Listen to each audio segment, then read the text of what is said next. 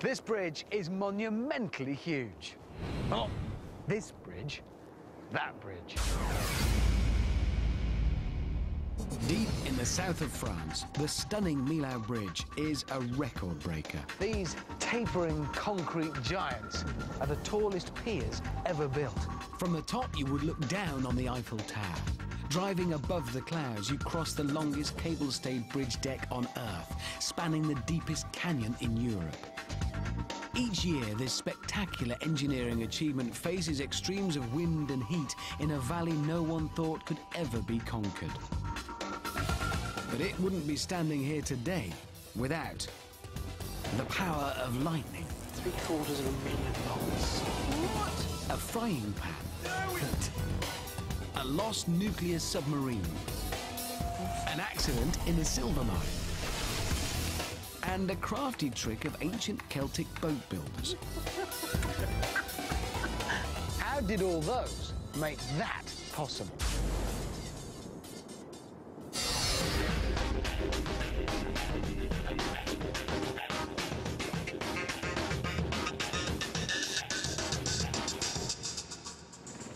This triumph of engineering and design lies in the massive Central Mountains of southern France. It was built to lift a curse on the tiny town of Millau. For 30 years, the auto route linking Paris to the beaches of the Mediterranean sped south through the French countryside. Until it hit this, the Tarn Valley. A 2.5 kilometre wide, 250 metre deep gorge, or in technical terms, a very big gap. To cross this gap, the tourist traffic was diverted off the 4-lane express route and funneled over Milau's tiny 2-lane medieval bridge. Summer in Millau was a nightmare. Gridlock traffic with 3-hour tailbacks and 18-mile queues. After 3 decades of mayhem, it was time to conquer the gorge. And so in 2004, the world's tallest road bridge was born. A giant span, 1/4 kilometre high.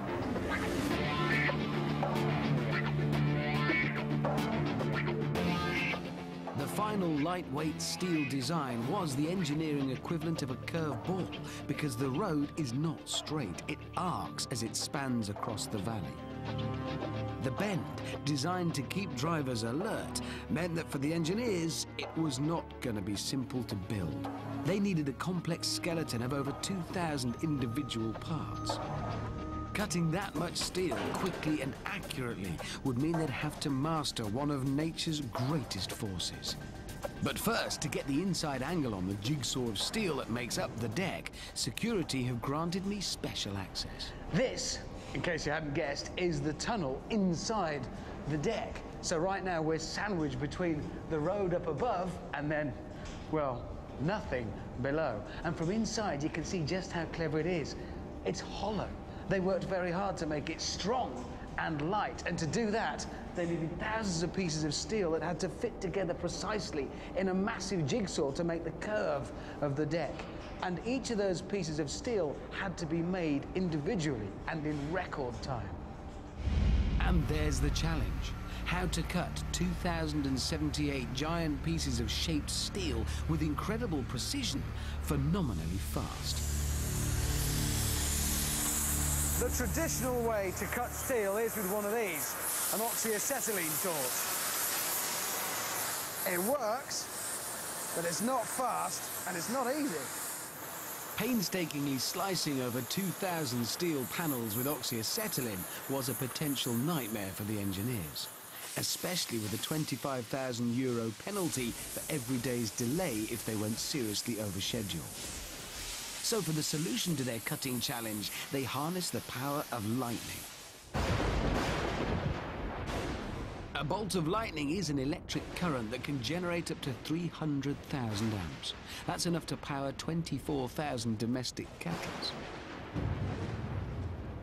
More importantly, when a lightning bolt arcs through the atmosphere, it literally changes the world. It produces a new state of matter, and it's the key to cutting steel quickly. I'm about to see how.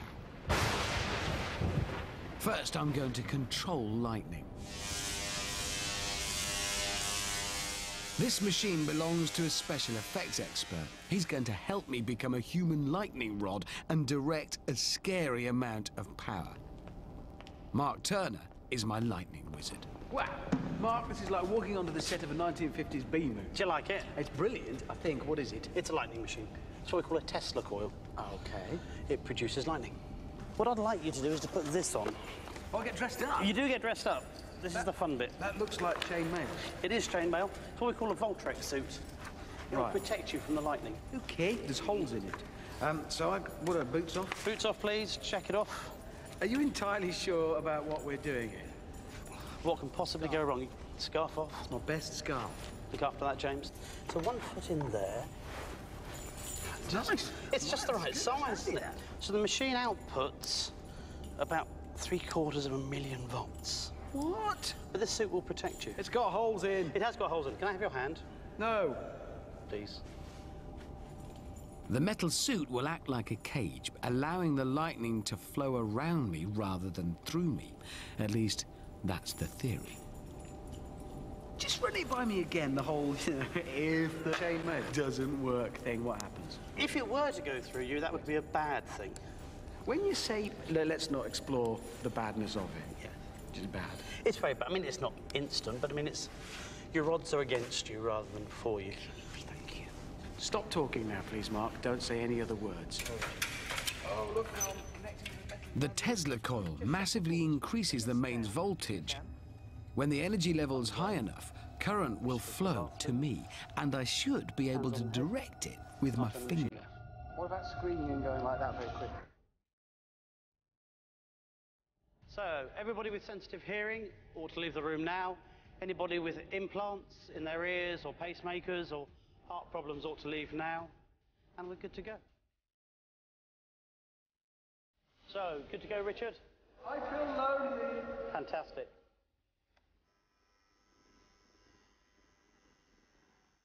Mark takes a moment to build the voltage to lightning levels. You feel okay?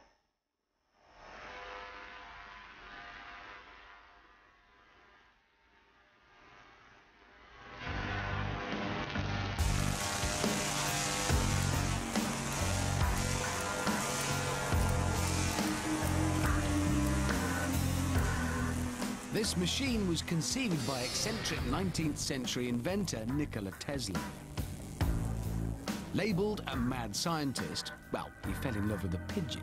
He was also a pioneer of robotics, radio and electric power.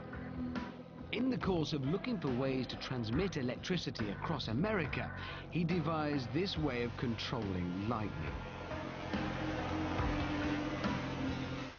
Like nature's lightning, my lightning wants to find the shortest way to Earth.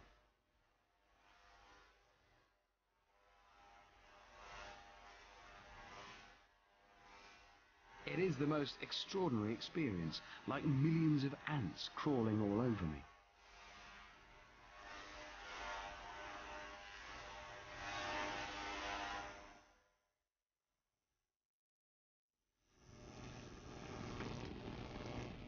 Okay, crew, let's go in. So I was making lightning come out of my fingers, briefly. It can't by some freak chance just continue to happen for me specifically. Unfortunately, no. That is a superhero movie I'm thinking of, isn't it? Okay. So controlling lightning looks good, but how does it help engineers who want to cut steel fast and precisely? The answer to that is as fantastic sounding as lightning is to look at, because what is happening is the huge surge of electricity turns the air into a fourth state of matter, plasma. We're all familiar with three states: solids, like ice, liquids, like water, and then gas, like steam from a kettle. And we're all familiar with the way you move from one state to another. If you heat the solid, you get a liquid. If you heat a liquid, you get gas.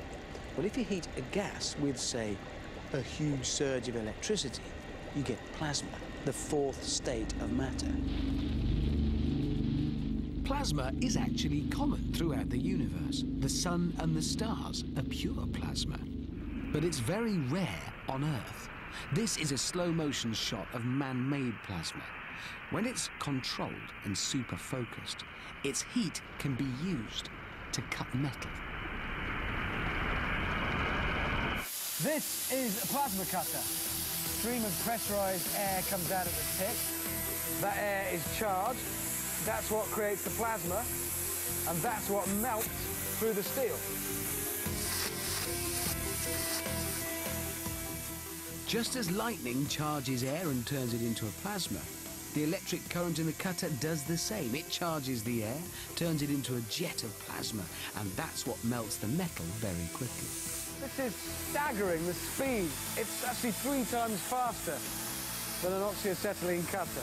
But there's absolutely no sense, of course, of resistance. There's no effort to it from me. I'm just moving along the surface of the metal. Plasma cutting is brilliant for big metal construction because it's quicker than oxyacetylene. It also creates a much cleaner cut, so it needs less finishing, and that speeds production yet further. Just air and electricity doing that. The power of lightning. Plasma cutting on a grand scale was the secret behind making the Millau Bridge road deck. Here at the Eiffel Metal Construction Company, yes, the same Eiffel that built the Paris Tower, the lightning heat of the plasma cutters sliced over 2,000 steel segments in just 2 years. So that's how the deck of the world's longest cable-stayed bridge was built, by controlling the power of lightning. But once they'd created the road deck, they faced another challenge: putting it in place without toppling the colossal towers built to hold it up. A lucky accident that reinvented the frying pan would solve this problem.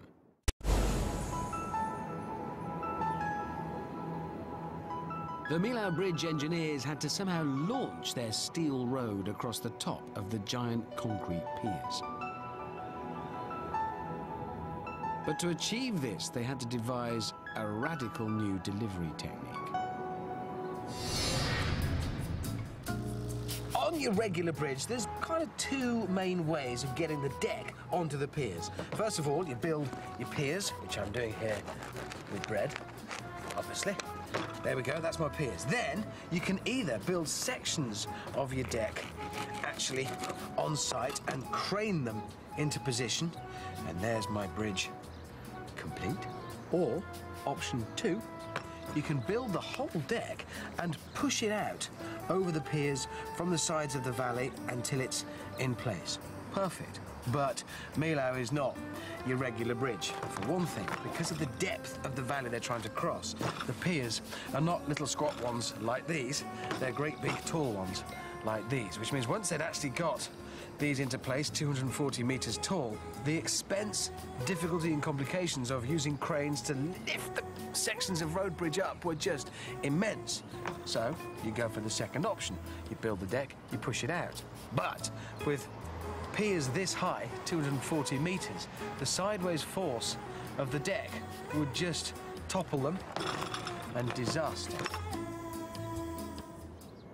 This is the engineer's solution, a special hydraulic jack. It uses 2 giant, but over 15 months, the giant road deck was slid precisely and safely into place. It's incredibly simple, but very, very clever. There's just one thing. 36,000 tons of decking are pressing down on top of these wedges. They have to be able to slide over one another to work. Well, to do that, the engineers had to rely on the most slippery substance ever created. Back in 1938, chemist Roy Plunkett was working to improve the efficiency of fridges, but he ended up making an amazingly slippery powder. He'd made PTFE, polytetrafluoroethylene, known the world over by its famous brand name, Teflon. New black, no-stain Teflon. Even hours after cooking, pans rinse clean in seconds. No soaking, no scouring. Teflon inside. It really is the slipperiest thing made by mankind. And that sounds like something that's got to be put to the test, which is where my friend Warwick comes in. Right. Well, when I say my friend Warwick, it's more... Boris. Yes, Boris. Boris is a gecko. He's got the stickiest feet, I would say, in the animal kingdom. This is Boris the gecko, performing for us the gecko test on a piece of glass. Well, that's Boris quite happily... There you go. That's vertical, maybe even a bit more, and that's glass gecko tested by Boris. Now we must test Teflon. So, right, let's perform the gecko test. I've just realised this might be quite disconcerting for Boris, but Boris, don't think what I know you're now thinking. We're using frying pan because it's coated with the material, not because of, you know, the cooking thing. Okay. I'm sorry, Boris, I'm really sorry. But I wouldn't blame him if he jumped straight out of this. Right, so let's try him on this. Oh, not a hope. We can't. Well, clearly then our non-stick material passes the internationally recognised gecko test with ease. No, it's gecko-proof. I think that really is the final word from our gecko tester. Teflon really is very, very slippery. Once the launch had begun, there was no going back. And PTFE proved itself on the wedges, sliding the massive steel road deck over the valley. All thanks to the wonder non-stick stuff called Teflon, discovered by luck in a lab. Now the engineers had to face their next big problem. How to construct the tallest piers ever built, each to a specific point in the sky with millimetre precision. The highest of these giants is 245 metres, as tall as a 70-storey skyscraper. And the other 6 aren't exactly short. They all had to end up in exactly the right place, within millimetres. They were only possible with the technology from the submarine war games of the Cold War.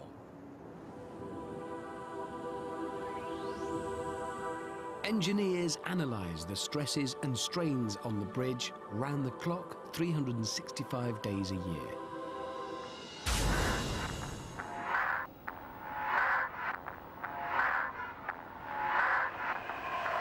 This is the control room, where today cameras and sensors monitor the traffic, the wind, temperature and humidity. But back then, when the bridge was under construction, it was, if anything, under even closer scrutiny.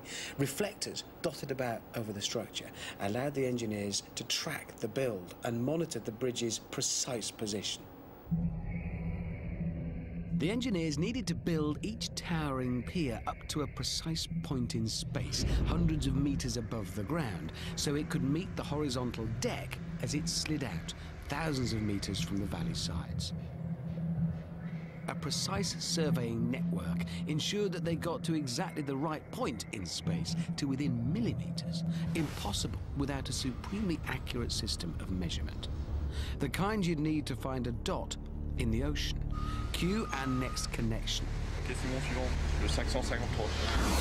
It all started when US nuclear submarines began to get lost. The subs were designed to submerge for months, with gyroscopic systems to record every move. But over time, tiny errors mounted up. When the subs surfaced out in the middle of the ocean, they couldn't work out where they were. A precision nuclear weapon is not much use if you don't know which way to point it.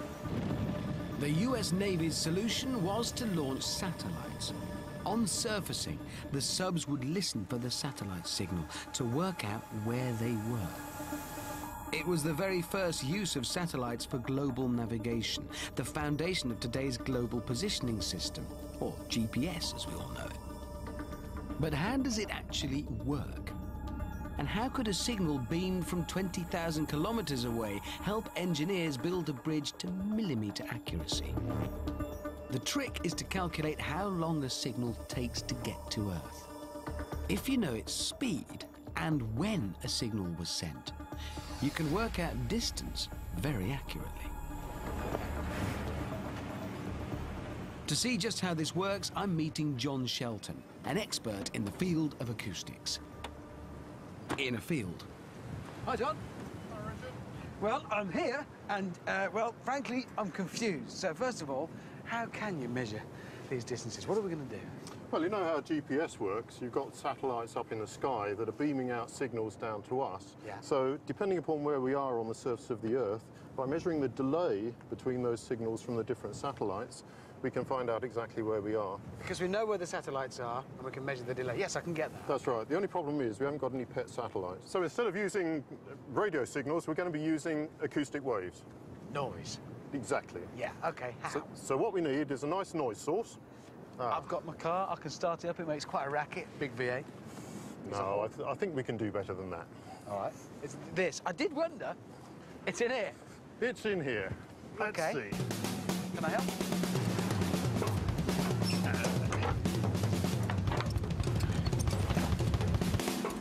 That's louder than my car.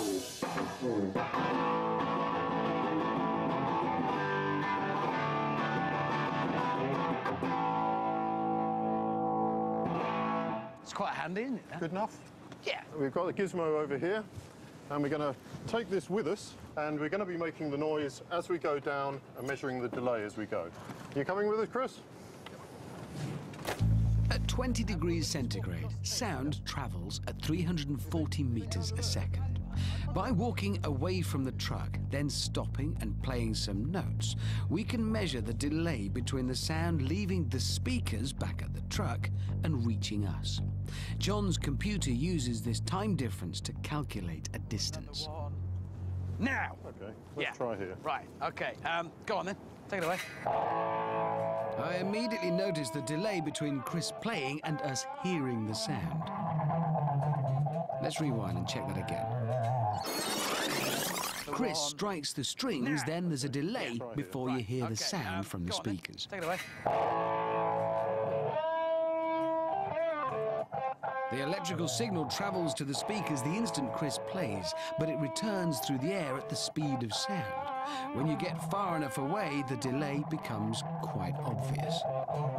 John's computer measures the time it takes the guitar notes to get from the truck at A to us at B. From this, knowing the speed of sound, we can work out how far we are from the start. So a half-second delay would mean that we're 170 meters from the speaker stack, our own version of a GPS satellite.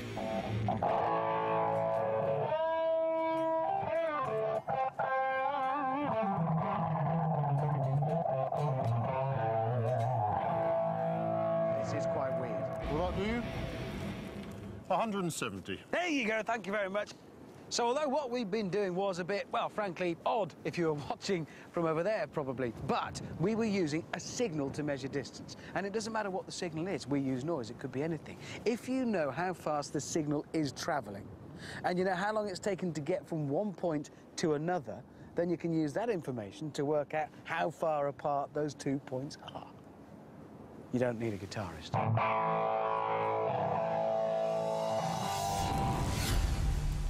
The satellite signal the nuclear subs listened for contained data on the time it was sent and where it was sent from. And the more satellites you have, the more precisely you can fix your position. Measuring the delay from the time a signal was sent to the time it's received, you can work out how far you are from a satellite, just like we calculated our distance from the guitar amplifiers. Today, there are 24 global positioning satellites orbiting the planet, sending signals back to Earth. Now, GPS receivers use exactly the same principle, only with greater accuracy. They compare the distance from 4 or more satellites to determine their position. Your GPS receiver can work out where it is to within 10 meters. That's fine for directing your car, but completely useless in building a bridge where an error of 10 centimeters would be a disaster. The Millau engineers fixed GPS receivers to the deck and piers to keep construction on track. Their system was way more accurate than car sat-nav, but it still wasn't enough. Tiny temperature fluctuations and building stresses could send the piers and deck off course, and although successfully guided by the satellite data, they needed to double-check their GPS. Engineers took GPS guidance a step further. They bolted a receiver to a fixed point on the side of the valley, and it provided a reference signal for all the other receivers on the piers. And because it's anchored, it reduced the error of the GPS signal down from meters to millimeters. The network of monitors on the bridge constantly check the accuracy of their position data against these known points. And all the time, the towers climb skywards.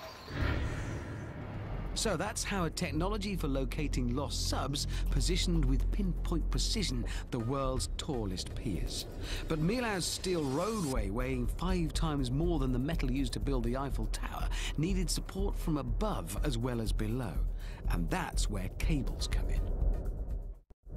When the deck was being pushed out over the top of the piers, the engineers used a web of cables to support the end of it, and they held it in place even when the winds blasted up the valley.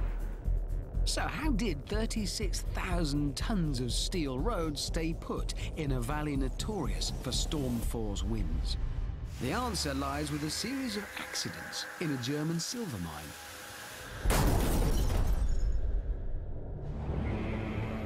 In winter and early spring, Europe's weather can turn on its head. Low pressure over the Mediterranean sucks cold air from the north down through the south of France. The Tarn Valley is pretty much your perfect winter, channeling mountain storms along its length. Winds here can reach 130 kilometers an hour. That's a pretty severe test for the cables here on the Millau Bridge. They take the strain, but it's only because of a series of mining accidents that they exist at all. Throughout history, miners have hauled heavier and heavier loads up from below ground. But this put dangerous stresses on the traditional pulleys and ropes used. Man has made rope since the earliest times, and depending upon where you lived, you could choose from a range of different plants to make it. In Asia, a relative of the banana plant was used to make manila. And then across much of Europe, cannabis, of which this is a relative, was used to make hemp, amongst other things. Rope is usually made by twisting fibers together. But it does have its limitations. To understand rope's limitations, I've decided to break some, and materials expert Clive Sevier is going to help me. OK, Richard, what we've got here is a hydraulic press with a load cell here. Yeah. OK. So it's going to pull on there. Yep. And this. That's going to tell us the force that this is supporting. Yes. And this is rope as was used initially in the silver mines and well, everywhere else. I'm going to start the machine by pressing, I'm guessing, the big green button. Taking up strain. Right, so we're just starting to stretch the rope now. This is a 10mm hemp rope, about the thickness of my little finger. Now we're just starting to increase the load. We've just hit 30 kilograms. 30. Oh. The rope is stretching a lot, as we call it, yeah. And here we go, with the load's increasing. We've just hit 100 kilograms, 200. And we're now on 260 kilograms. Yeah. And now we're just hitting 300 kilograms. And it is stretching. Oh, there you go, look. And there we go. The rope doesn't break suddenly, but it gradually, different strands of the rope start to break individually. It's still supporting some load until eventually the final strand will break. And that's your lot. Got to 640 kilograms. That's nearly 2/3 of a ton. So the way it breaks is useful. That's right. The weight at which it breaks is not so good. The rope breaks gradually. Single strands break, but the rest of the rope still holds some of the load. And so it doesn't sort of just give up. So we need now to test something. Exactly. To earn more, the miners needed to haul bigger loads, so they were looking for something stronger than rope. Which is why alternatives like metal chains came about. Trouble is, compared to rope, metal chain has a nasty way of breaking. So now I want to test a 10mm metal chain, the same diameter as the rope we snapped. I'm going to film it with a slow-motion camera while using water from a friendly fire crew to gradually increase the weight in a skip. Are you ready for us to film? Yeah, carry on.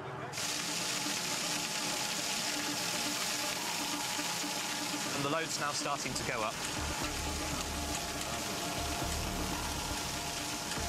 so we've got to 800. Remember, the same size rope broke at just 640 kilos, not even 2/3 of a ton. Just about to hit 1.7 tons. So now we're hanging a large car from it. The chain is rated at 2.5 tons, but we've already hit over 3.5 tons, and it's still holding. Now we're running out of water. We've probably got about a minute's supply. What you're telling me is our chain is too strong? Yeah. Yeah. OK, thank you.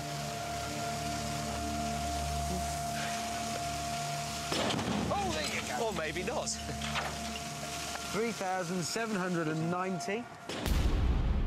Just like in the mines, the chain takes a much greater load than rope, but it breaks catastrophically and without any warning. Oh, that's perfect. So that's exactly, it's where the two links cross over, and That's it's that right, yes. shearing, it's where it's bending it round. So how quickly were you recording this? We're recording at 2,000 frames per second. So that broke in less than 5 milliseconds? Yes. So you'd have no warning at all? Instant. Ah, you have the culprit. We found the link here in the water, and so you can see here where it's failed. So the significance of this is where it's gone is a weak point inherent to the chain. It's inherent to the design of the chain that the material here is going to see a shear stress that's going to cause it to fail. And this shear strain, this bending on it, that's every chain has that weak. Every chain is going to have that weakness at that point. And that's what costs lives down the mines. Exactly, yes. A failure that catastrophic Yes. and that quick. What can you do? What can you do? And that's where a great invention for a German silver mine comes in. In 1829, Herr Wilhelm Albert, director of a Clausthal silver mine, having witnessed chain links snap without warning, was inspired to reconsider the merits of rope. So what was needed to haul huge loads of silver from deep in the mine was something that combined the structure of rope with the strength of metal. Herr Wilhelm Albert discovered just that. He twisted metal strands together to form a metal rope, the world's first cable. To prove Wilhelm Albert was onto something, we tested cable. No surprise, we quickly got the skip to overflowing. The cable, although the same diameter as the chain, is easily carrying over 800 kilos more, and well over 4,000 kilos more than the rope. It's the best of both worlds. Twisting metal strands together like rope means cable is exceptionally strong, and when it fails, it should give ample warning, just like rope.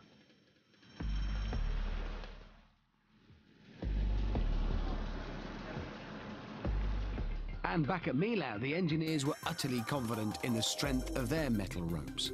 At one point during construction, almost 170 meters of deck hung over the valley from just 6 cables.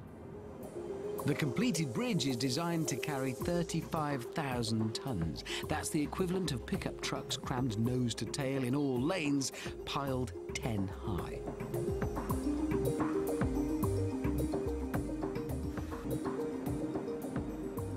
But there's a neat twist here at Millau. This bridge is designed to last 120 years, but inevitably, a century-old cable isn't as strong as a new one. But if the bridge is held up by cables, how do you take them down to replace them without the bridge falling down? Well, the answer to that lies in the construction of the cables themselves, because from above, they look like a single solid piece. But in fact, each are then each made up of 7 individual strands. And their job is crucial, those middle-sized cables, because each of those can be taken down and replaced if they corrode without having to take down the entire bundle. Prompted by accidents in German silver mines over 180 years ago, the inspired idea to make rope from metal strands has made the magnificent Millau Bridge possible. But the bridge would still collapse in the scorching summer heat without an engineering solution borrowed from the ancient Celtic boat builders.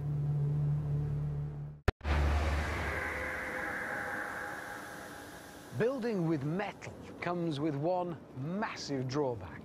The hotter it gets, the more it expands. Let me show you a little example of metal expansion. This is a heavy-duty jar, pretty tough to break. This is a metal core.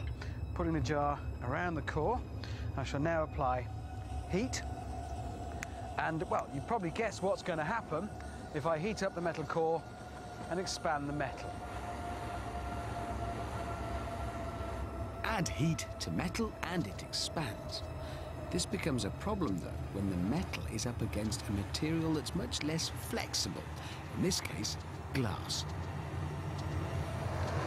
And while we're waiting for something to happen, it's worth thinking, where else might we find large amounts of metal interacting with a material that doesn't like to bend?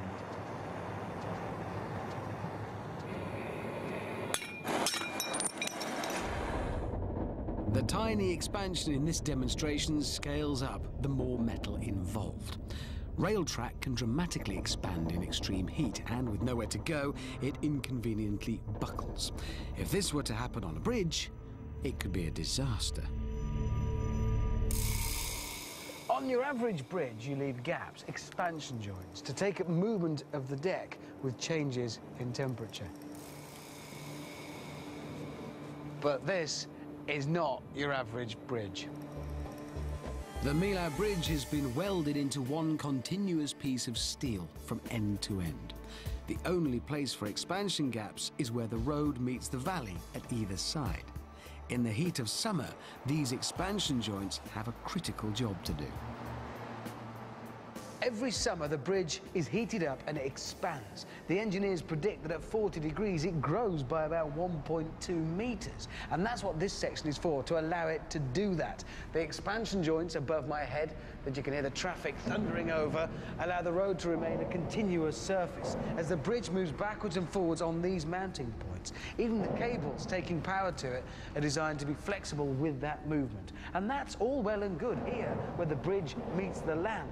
But it doesn't expand just at its ends. It expands all along its length. So what do you do at the points where it's fixed to those concrete piers? Obviously, the deck has to be fixed to the piers for stability. But in summer heat, the 2.5 kilometers of horizontal deck expand. It's the growth along its length that's the real problem, because it exerts a massive, unstoppable force on the vertical concrete piers. And concrete is notoriously unbendy. So the engineers came up with a very clever solution. The base of each pier is solid. But the top 90 meters is split into two thin arms. How does this weird design overcome a potentially fatal threat? That brings us to our final connection: prehistoric Celtic boats. For centuries, the ancient Celtic peoples of Ireland and Wales used ingenious boats called curraghs. They were made of a bent wood frame and covered with hide, or sometimes canvas. The key to making concrete flexible enough to withstand summer heat lies in the wooden skeleton of some of these boats. In some curraghs, pieces of wood, including a keel stringer, would run under the boat from stem to stern. They had to be strong, but also had to curve. Even flexible timber can only bend so far, but some early woodworkers found a way around this. To find out how, I'm visiting the carpentry shop of Peter Faulkner, whose passion is building these craft. Peter. Richard, hello. So, you run a workshop here building traditional boats using ancient skills, but there is a link to do with the way the pillars of our bridge are built. It is to do with that split in them, and I think before we can really understand it a bit more, we need to split some wood. How do you do it? To cleave it, yes? Yes, yep. Cleave, that's the word. You want to cleave some now? Yes, I'd like to cleave some wood. Great, right. A couple of pieces here. That's a piece of wood. That's a piece of ash? Yes. So we just make a...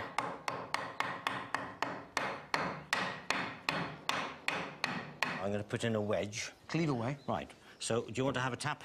Love a tap, yes. You'll soon work out. Right. These are not modern tools, are they? No. But then I guess this tells us that actually people have known about cleaving wood for a long time. This isn't new technology, is it? No. Prehistoric. I mean, we don't know, 10, 20,000 years. Cleaving the wood like this means it splits along its natural grain and keeps its strength. But it also changes the flexibility of the wood dramatically. Let's imagine this now was one of the pillars supporting our bridge.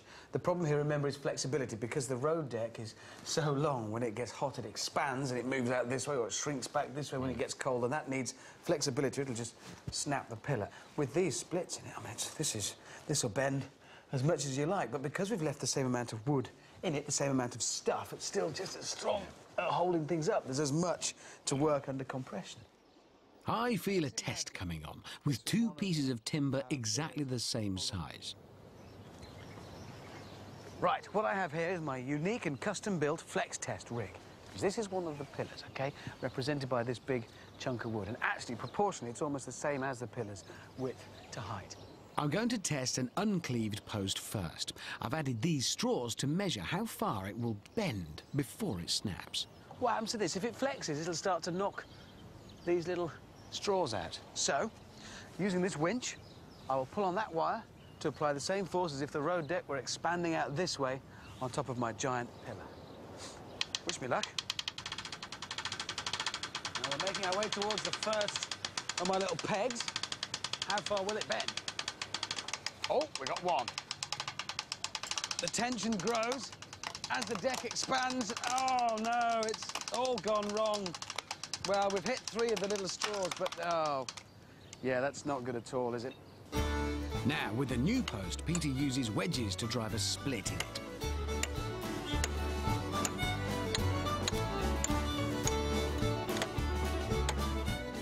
Will this cleaved timber really bend further than the last post?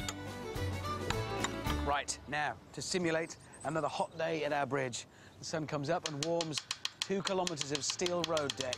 It expands and pushes our column. That split in the wood is allowing it to flex. It can still support the same weight from above, but it's coping.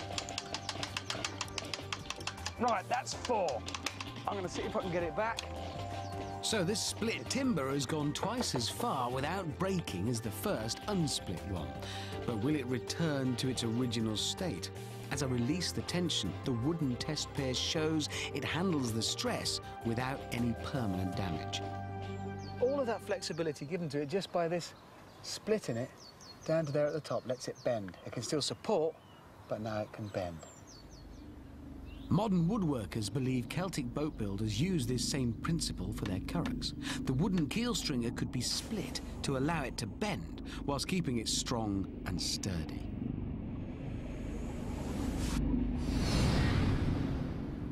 On the Millau Bridge, concrete, which is usually more like brittle glass, can become more flexible with a split in the right place. I decided to go to the top of one of the concrete piers to find out just how they cope with the deck movement in summer. I wished I hadn't. The ladder is strong. 4. Climbing the ladder down onto the tiny inspection platform precariously positioned on the tallest bridge pier on Earth was more than scary. A lot more.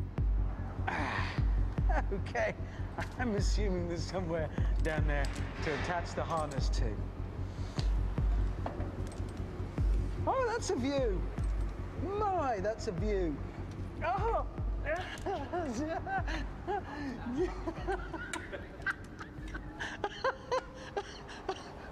Mother of God.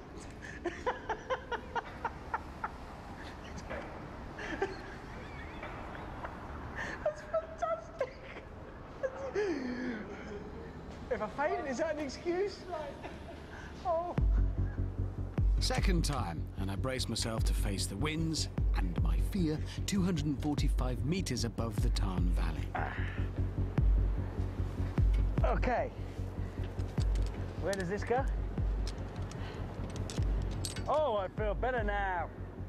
Bridge engineer Sylvestre Galis explained, as I hung on for dear life, just how the concrete Y shape allows for movement of the pillars. The Y form on the concrete structure makes the movement easier. So the pile, if you like, is fixed to the deck. It's the deck that's in charge, and the pillar has to move with the deck as it expands and contracts. Great engineering, making concrete bendy. But discussing the concept nearly a quarter of a kilometre in the air wasn't my idea of fun. Thank you very much for explaining it to me. I'm not sure I'm so grateful to you for bringing me here to do it. We could have done this on the ground. In the roasting heat of high summer, when the massive metal road deck expands, these split piers can flex 10 times more than conventional concrete towers. Then as night falls, the bridge cools, the deck shrinks, and the giant piers return to shape. Concrete cleaving is just one inspired solution to the many exceptional challenges that the Millau Bridge engineers overcame and rightly celebrated. They wanted to build a bridge that was more than just a link between the two sides of the valley. They wanted to create a structure that, rather than detract from, would add to the landscape. A sculpture in a region treasured by France for its natural beauty. And for what it's worth, if you ask me, they did it. Who would guess that to make it they embraced the power of lightning, were guided by submarine navigation, used a chance discovery from a chemistry lab, cables prompted by accidents in a German silver mine, and were inspired by a crafty idea from ancient boat builders. The Millau Bridge, a stunning piece of engineering made with incredible style.